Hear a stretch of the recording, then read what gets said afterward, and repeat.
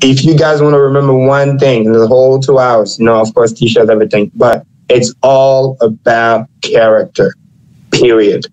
And likes attracts likes. The same requirement. Again, stop being nice, people. Nice finish last. Nice gets scammed. Nice gets taken advantage of. That's the truth. Don't be nice, be kind. Because kind people are already good people, nice. They know the struggle.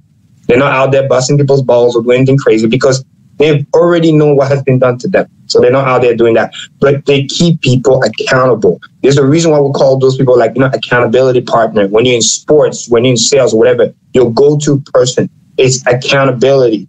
In my family, and trust me, in Africa, we like making babies, okay? We got a lot of people.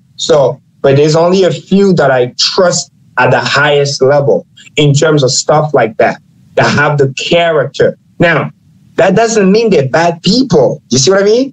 Again, oh, but this person is so nice. But he's a nice person, but he's easily influenceable. You're going to be gone. Some stupid is going to happen. Somebody's going to come scam him. You gave him the key. He's going to say, Maddie, it's not my fault, so and so. Yeah, but you gave him the key, but he said he's going to do X, Y, and Z. And that's how you get no responsibility.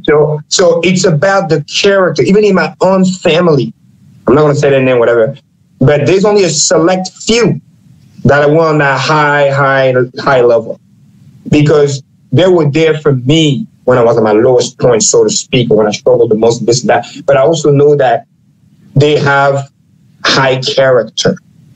And some of them are friends. Some of them are people that I didn't grow up with. I just, when you bond with somebody in a short period of time, but over many, many hours, you feel like you know them for years. Like I have a few kind of like business partners, so to speak. So those people, believe it or not, some of them are even in my will. Some of them are in my beneficiary, because I also have like life insurance and stuff like that. Because I'm young, it's cheap, it's stupid not to, just to protect myself, whatever. So they're there as a beneficiary. So I know how they think, they know how I think, and I create it in a way where there's even an incentive for them, right? Because they are my beneficiary.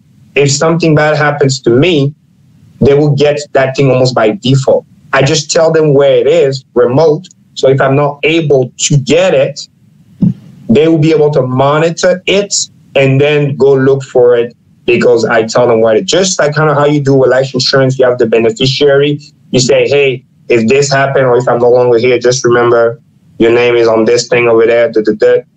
This is where the location is. Dude, you can go and grab it, right? So keep it to a select few. Again, it's almost don't be nice. Like a long-term thinker or something. Like you have to be. And again, people need to dissociate the different. We're not talking about like, oh, this person is a bad person, this person is a good person. No. It's not about that. It's about looking at the character and making sure that they're able to do what needs to be done to not be played. The same way I'm going to be the type of parent where when I'm a kid one day, I can tell you straight up, Maddie, because that's what my dad do to me too. Back when I was building business and stuff, say, listen, it's very simple. If you're able and take over the family business and this and that, that's fine. But worst case scenario, if you're not, that's okay. No hard feelings. We're going to put management in place. They're going to do it. And you're just going to get a nice kick annuity every year. Again, take away the ego. It's very simple. It's about making sure the thing don't get blown up to pieces, which, by the way, benefit you because you'll get your yearly thing. So we don't have to clash. We don't have to, Dad, I don't want to do this and that. I don't have to force you into my business if you don't want to do it, right? It's the same kind of mindset.